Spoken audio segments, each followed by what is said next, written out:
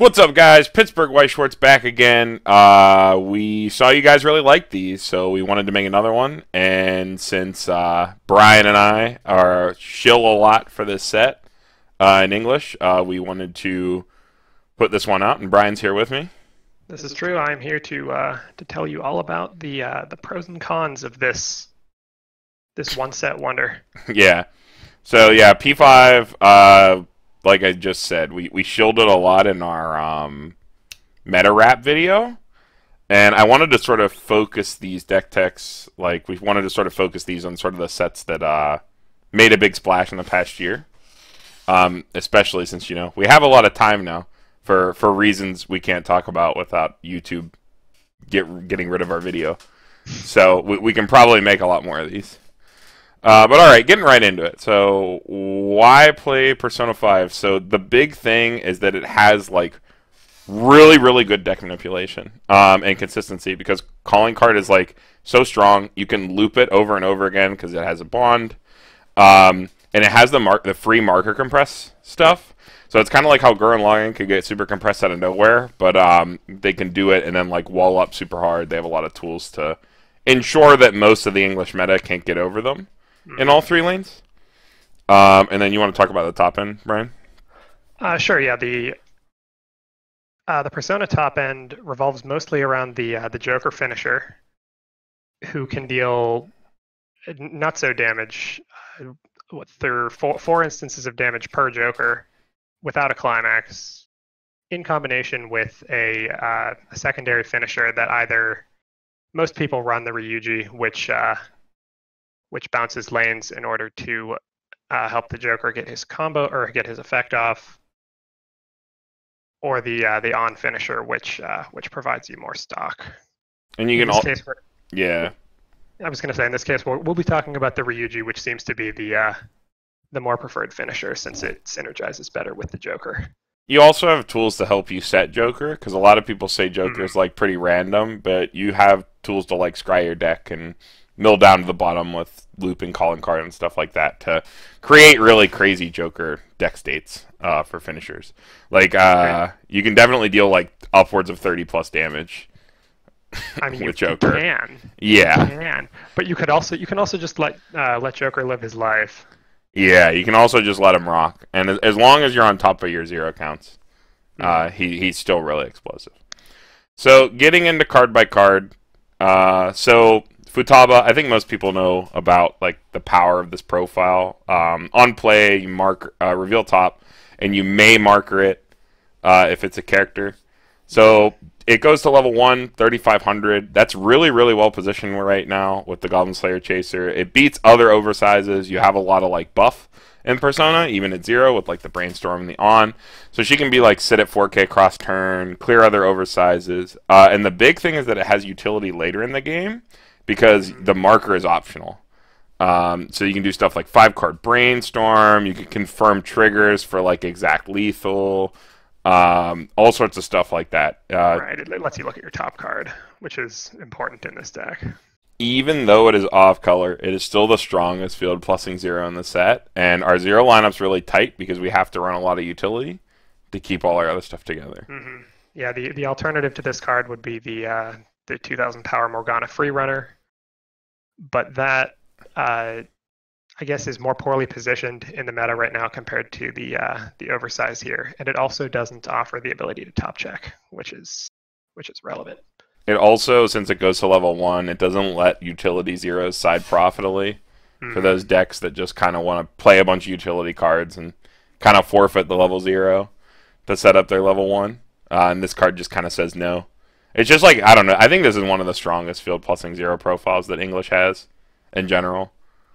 It's really, really good. Yeah, super solid. All right, so getting on to this one. All right, let's talk about the bread and butter of this set. This Ryuji on play ditches any card from your hand to salvage a calling card from the waiting room. Note that there are 4 different colors of calling card in Persona, but the only really good one is the yellow one. It's a mill 4 event that also forces your opponent to put a card from their hand into their memory and draw a card if there is not already a card in their memory, and can also bounce cost 0 or lower characters in their front row. But mostly the relevance of this card comes from the fact that you can loop Ryuji into calling card, mill up to 4 into another Ryuji, and position your deck favorably almost every turn, so that you are never really in a poor deck state. And also, like, it bonds to it. The bond is like pretty underrated because it's putting a body on field too. You can grab it proactively at 0. Like, you can mulligan away your calling cards at opening hand, grab them back with Ryuji. Exactly. It lets you like have better opening hands and things like that. And it's also 2500, which is like basically vanilla stats these days. Although the green calling card is spicy. Yeah, spicy, but yeah, we only play the yellow one. All right. Next, we got this Brainstormer. It's a tap to search Brainstormer, and it also has on Act additional 500 power somewhere on your board. So Act can trigger by backups and also obviously the Brainstorm effect. Yep. More relevant than you think. It helps us protect our 1/0 marker Joker walls that sit at 7k base, and also can push Futaba over 3500 to beat other oversizes. But yeah, the fact that it's Rest 2 isn't super relevant in this set because the next card we're going to talk about here also just kind of wants to hang out in the back row and is just a global power. Yeah, I mean, we can just get into that right now. Yeah, so looking at this next card, this On here is a global 500 power to all of your Thief characters, which the entire deck is. And on when one of your characters sticks a direct attack, you can pay 1 and salvage a character if your opponent has a face-down card in their memory, which you have to discard as part of this cost as well. So that this synergizes right along with the calling card, where you can loop it, force your opponent to put a card into their memory, stick a direct attack, pay 1 salvage, make your opponent pay that out, and then do it all over again to maintain hand size.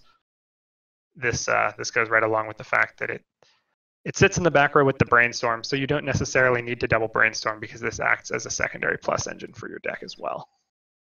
It's also selective, which is something the deck really hurts for otherwise. And you can also use it to pay out like triggered wins. I mean, trigger Stock Souls, they're probably going to cancel that if it's a direct attack.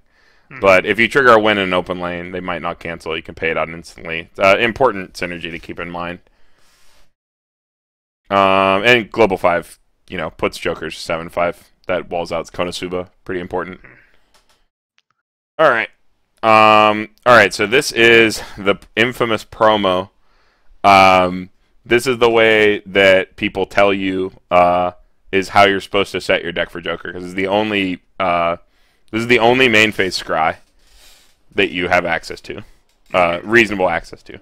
So basically, the nut play is you play this, you look at a level 3, you put it on the bottom, you mill out your entire deck down to 4 cards with calling cards, and then you have like 2 Jokers on the field, and you burn for 3 6 times. That's the or is it 8 times? Is Joker 3 or 4? Joker's 3. Joker's 3. Yeah, so you burn 3 for 3 6 times, and your opponent just has to die at that point, unless they're God. Otherwise, it just the second effect is like the Two Love Rue effect. It can help you set your sculpture hand for level 1. Can help you like filter out your hand or set your grave so that you have the 1/0 marker Jokers ready to go, and then helps you accelerate if you get stuck at 0. Yeah, helps you get to level 1 faster, and also can confirm Futaba if you like have to hit Futaba in the early game. So pretty versatile. But yeah, that's about it for that.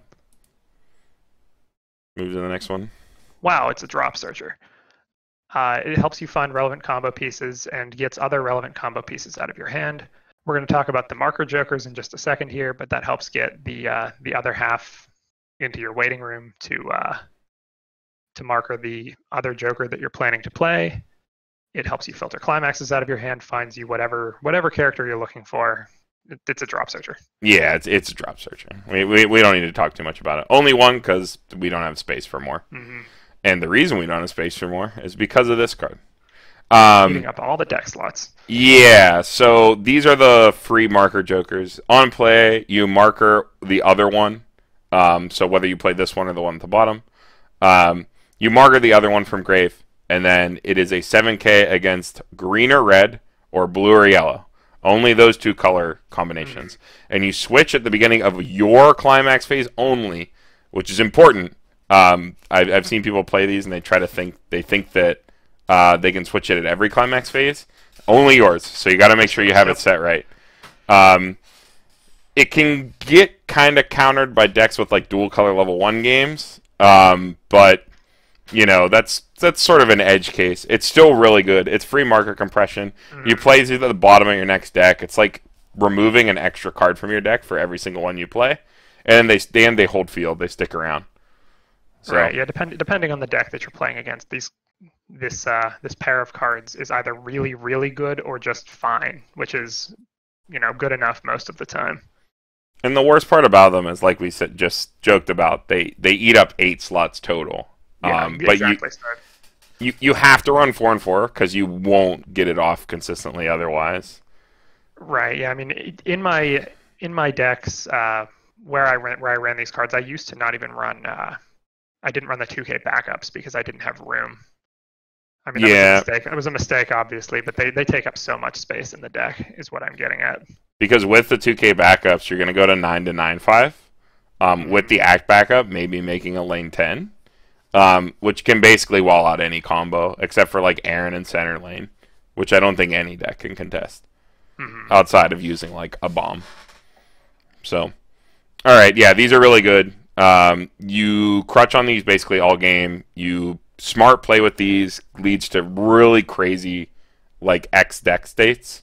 Like your next deck is always going to be super, super good if you use these correctly and can get a lot of free marker compression out of them. Every single one you play is basically an extra stock in terms of compression. So important thing to keep in mind. All right, moving on. All right, let's talk about this Mill 4 event. I kind of mentioned this already with Ryuji, but this is the most essential card in the deck for both finding anything that you need in your hand, disrupting your opponent's field by bouncing things, and most importantly, just sculpting your deck into a favorable deck state by looping this into Ryuji, into Ryuji as many times as you need. Yeah, it's just like a crazy consistency tool for the deck.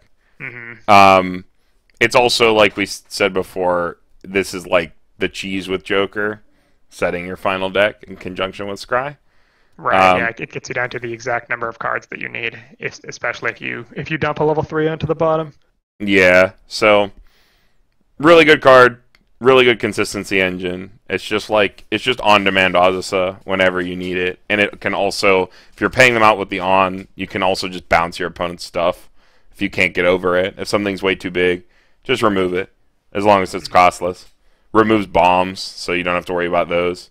Right. They have to crash your bombs in on their turn instead of letting them sit. So, really good utility. Yeah, this is just a 2K backup. It's really important in the deck because our whole game plan at level 1 is basically just walling up with the Jokers. Sort of like a Climaxus level 1 game plan. So, this is really, really important. It's really hard to like run this and a bunch of other cards, and we've had to make some cuts and stuff like that, which we'll get to when we get to those cards. We've had to like make some cuts in terms of like counts to make sure that we can run everything that we want to, because we want to highlight all the things that we think are really good about the set that maybe people won't think about. But this is pretty standard, pretty basic. It's a 2K backup. It's necessary. So I think we can just move on. Yeah, I mean, it's a 2K backup. Here's a much spicier card. Okay, so this card, this is something. This is the techiest tech card that Persona has to offer. So for the low cost of at the beginning of your opponent's main phase, you can pay 2, ditch 2, put all of your characters face down under this as a marker, and then run to any stage position. And then at the beginning of your main phase, all of your characters pop back out. The good old cat bus. The cat bus. So this card is, I guess, mainly run as a counter to Konosuba because it can run out of the way before your opponent even gets their starts their attack step and gets their Megumin set up. But technically, it's also a plus because it keeps your board and the car alive. It's a full field restand that clears your front row. So if you're forcing your opponent to overswing, right? Ideally, it's a full field restand for pay two, pitch two. But there can be some issues with that, depending on what you're playing against. Yeah, exactly. If this gets winded with all the markers underneath it, that's a big oof. As nice neg 3. But yeah, if you this card isn't necessary in the deck by any means. If you were to run something else over this, I would recommend bumping up one of the one-ofs we have coming up in a little bit to 2 probably. Yeah, we definitely wanted to talk about it because I think this is a card that people don't talk about enough when they're talking about Persona 5, especially because of how good Konosuba is now, right, and how good it might possibly be later in English. Having ways to fully deny it is just a really, really good tool, even if you probably never field this against AOT because you're too afraid of getting winded. Yeah, when Konosuba movie set inevitably comes, this will be the only answer to that combo. Yeah, one of the only answers. All right, moving on. Okay, so this is actually our level 1 combo. You can early play this if you have a full field or 4 or more thief characters. So basically, 1 open slot, you early play this at 1. And then on reverse, he draws a card and then searches for a level 1 or lower character. Most of your utility cards that you're looking for, like your backup, your marker walls, things like that, or maybe even zero tools, are things you can grab. So the fact that the search is limited isn't that big of a deal. Mm-hmm. Yeah, I find myself grabbing the level 0 Ryuji off of this a lot. Yeah. Calling card. Yeah, that's like an easy grab. But yeah, this is sort of our secondary game plan, though. Our main game plan is definitely the marker jokers, but this sits the exact same power as they do. Mm-hmm. So you don't have to, like, have all the math symbols flying around your head. It's always 7K all the time. Right, yeah. I mean, most games, if you hit one of these, you're in pretty good in a pretty good spot. So not super relevant, but it is a +2. So the fact that it's on a double plus on a single lane lets you snipe smaller lanes that might happen later on in the game. So it's more relevant at level 2. That's true. Which is something to keep in mind. It needs reverse, but it's not as big of a deal. We don't really care too much because we're going to set it in a way where we can get that one. This is a snipe card. Yeah. He comes in, snipes that one lane. You +2, you're out of there. A lot of your mid game is going to be hoarding for your finisher turns and trying to set that stuff up. So things like this, things that cost a lot of stock, we're going to be a lot lighter on. Speaking of being light on something, can move to this.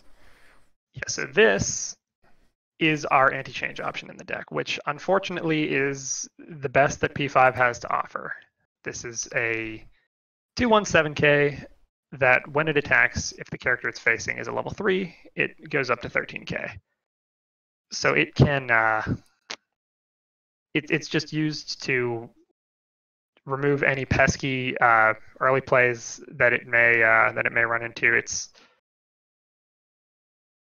I'm trying to think of meta relevant early plays. I guess Sunshine comes to mind. It's fine. I mean, you still eat the Yo burn on the turn it comes out. You don't get to immediately remove the Yo.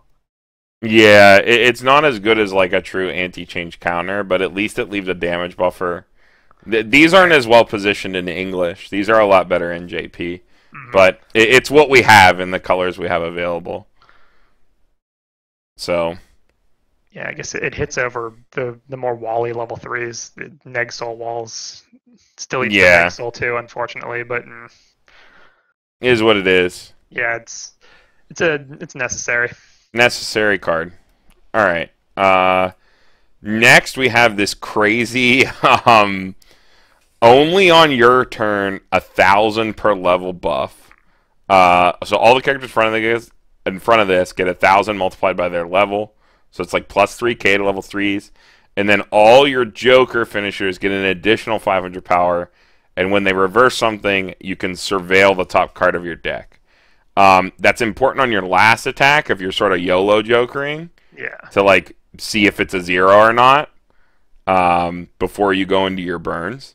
It just sort of makes sure that you can reverse your opponent's entire board, because that's the condition for Joker to go off. So any additional power is something we want to heavily consider having in our deck. It's not important to have as more of a one-of, but this is one of those pieces that we probably hold when we see it. Right, yeah. I mean, the ability to give your level 3s an extra 3k on your swing turn when you're trying to clear your opponent's board is invaluable to this set. Yeah, because otherwise, you don't do much of anything. You're just a healer. So it's important. Make sure that our finisher actually works. Yep. So yeah, we can move on. Go to the next one. Speaking of healers, 2 or less climaxes in waiting room. Early play healer. When it attacks, it gets up to 11/5 for the turn. Big cat. If you have 2 or more other thief characters. It's not much more to say. You run it because it heals you at level 2, tries to stall the game out a little bit, so you have more time to gather resources. It's also a level 3 that the Joker can hit to burn. Yeah. The other thing is, like, we don't have a lot of stock to play with. Yeah, that's why I am not a huge fan of this card. Is it tends to eat up or eat into the stock overhead that you need for your explosive finisher turn, because you need at least 6 to play your finisher board, and then if you're trying to double Joker, you need at least another 3 on top of that, because you get 3 from the attacks as well. Yeah, and that's why we have it at 1 here, is because we had to cut something to fit the cat bus in the list. If you don't like the cat bus, or you don't like this card, you can easily just like buff up one of the other level 3s. You probably don't want to run less than 3 level 3s if you're trying to, have your Joker burns hit pretty consistently and be pretty destructive. But you can easily bump something up if you don't like this card, or remove the cat bus and run an extra one if you like having more early plays. Mm-hmm. It's just it's definitely an early play. That's what it is. It heals. So. All right, moving on. We got Ryuji. Ryuji Skull, all out attack. So, on play, he top checks 3, adds his own climax, theoretically. And then, on climax play, you pitch a card, you give one of your characters cancel burn and plus 1,000 power, and you bounce one of your opponent's characters. So, bounce is really important right now for making sure we can clear things like Futaba, clear things like, Neg-Soul walls, stuff like that, because it happens in climax phase, so it goes off before your opponent's Neg-Soul walls can go. Unfortunately, it can't answer early play threats with the bounce, but it can basically ensure that your Joker combo is going to go off, which is why we play him over the other ones. It's this is the safer choice. You bounce anything that you are worried that you may not be able to remove. Also, Stock Soul's pretty good for the deck, since there's so stock intensive at endgame. Yeah, just being able to slam it when you see it and build a little bit of an extra buffer for yourself is pretty nice. If Ryuji didn't at top check 3 add on play, he probably wouldn't be as nearly as playable, because you do want to slam that Stock Soul pretty much every time you see it. Yeah. Because you just need that extra stock to pop off. That's like your biggest resource. Your most necessary resource in the deck.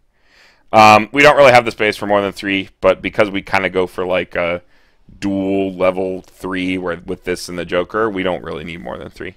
Right. All right, on to the finisher. And the Joker. So the Joker heals on play and sits at 11k if you have a full board. And his big boy effect is if your opponent's board if all of their slots are either empty or reversed, you can pay 3, ditch a thief. Look at the top card of your deck and put it on the bottom 3 times and burn for the level of the revealed card.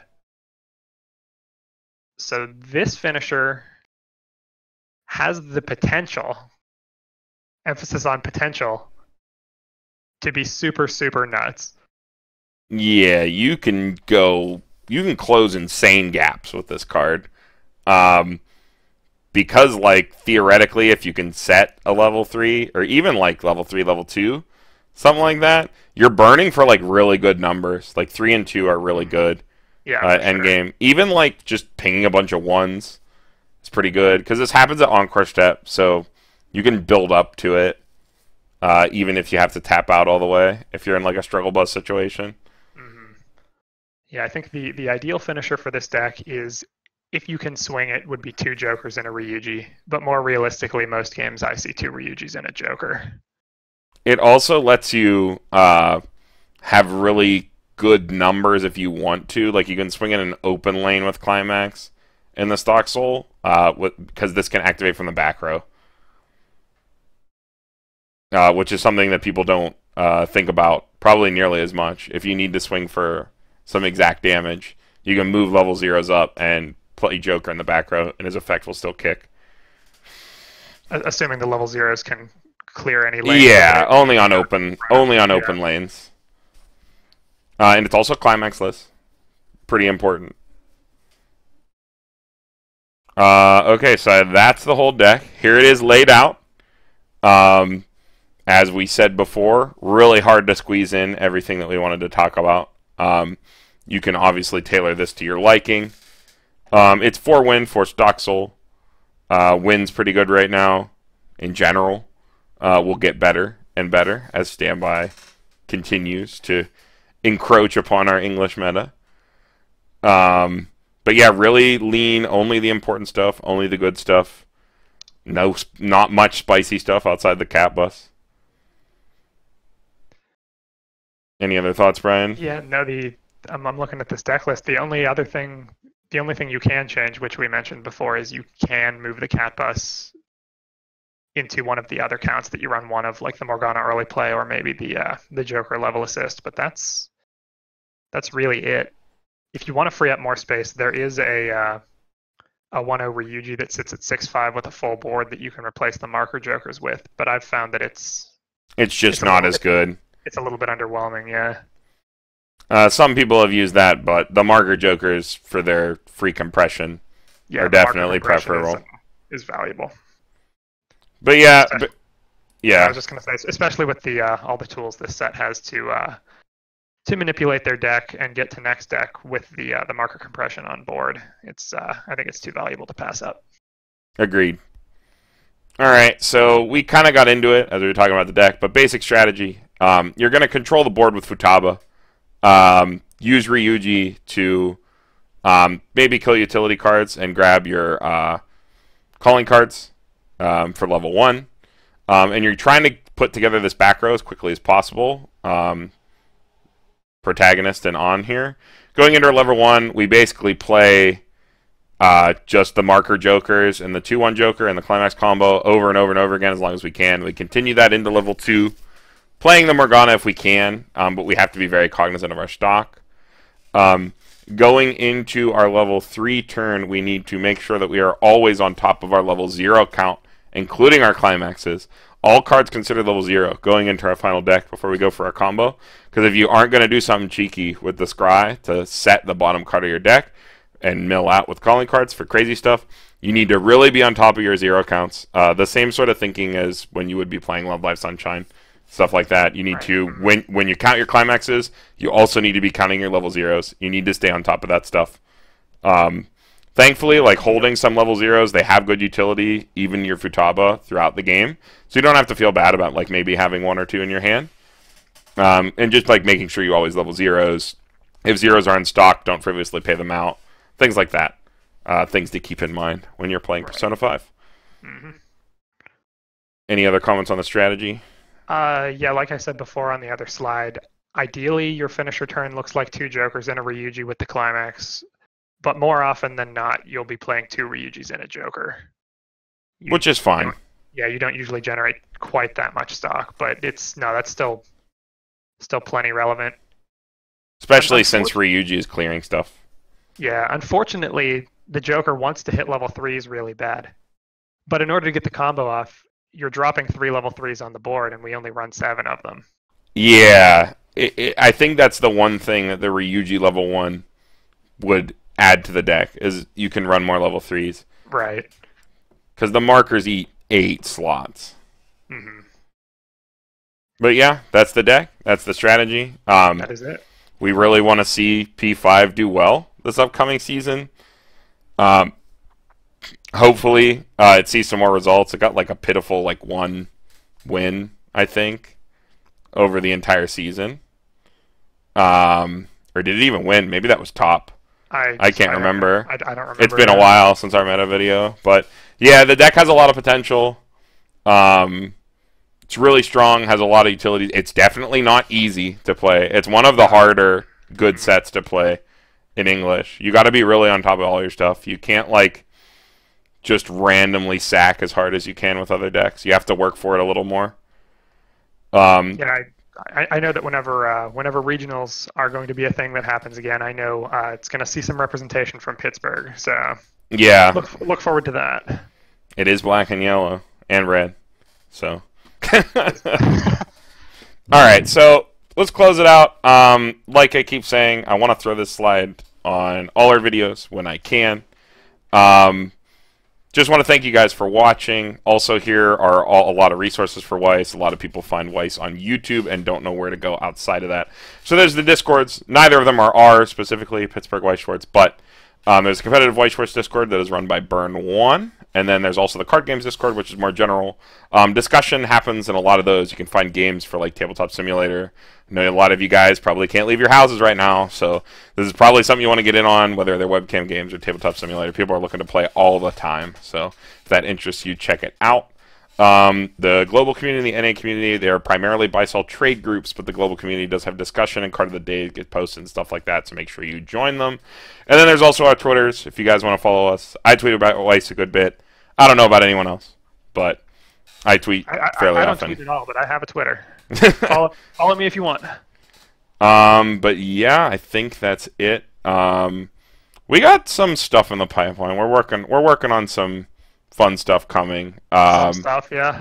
I think that what's the next set probably for our set review? It's gonna be Slime. Probably Slime. No, did we do Bang Dream Volume 2 yet? We did not do Bang Dream Volume 2 yet. We probably need to do that too. So that's in May, and then Slime coming forward. But we're definitely going to do set reviews for all these sets coming in English. I think Andy might want to do something for Grisaya. We have to talk with him with that. I know he's really hyped for that set.